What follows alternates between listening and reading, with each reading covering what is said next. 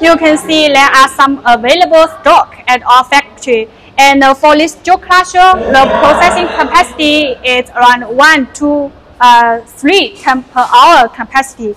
And the model is P150 by 250 models.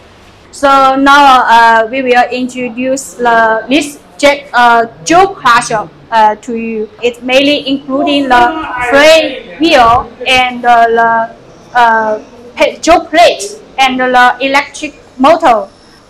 It's widely used for the first stage crushing, the primary crushing stage. And when you will fit the material in this inlet and the discharge by here.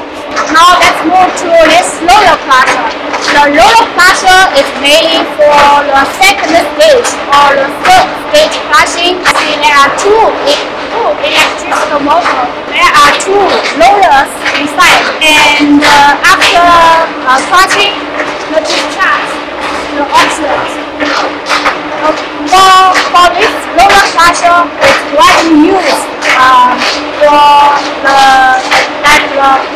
gold crushing part and copper crushing part, and also some limestone or polycite